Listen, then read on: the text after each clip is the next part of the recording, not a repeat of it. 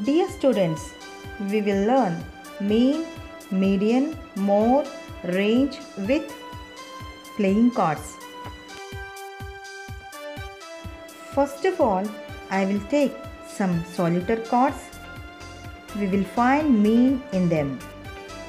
Before, I will arrange them in ascending order.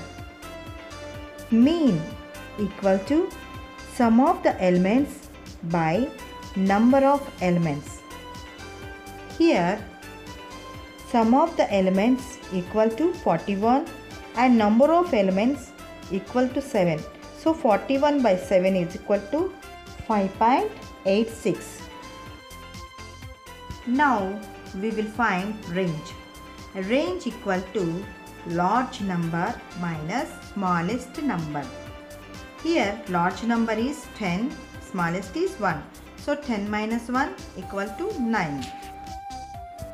Now the time for mode. Most occurring value means mode. Here 5 is occurring value. That's why 5 is mode. Now median time. Median means the center of the group. Now we will turn corner cards both at the same time, one by one. Then finally I got 5 is remaining. So 5 is median. I added another card, number 6. Now is median place.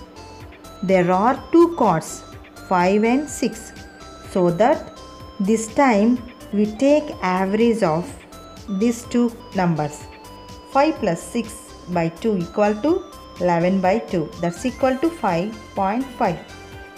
So when we are doing median, if number of elements are odd, there will be only one number. If number of elements are even, then we will only two numbers. That time we have to take average.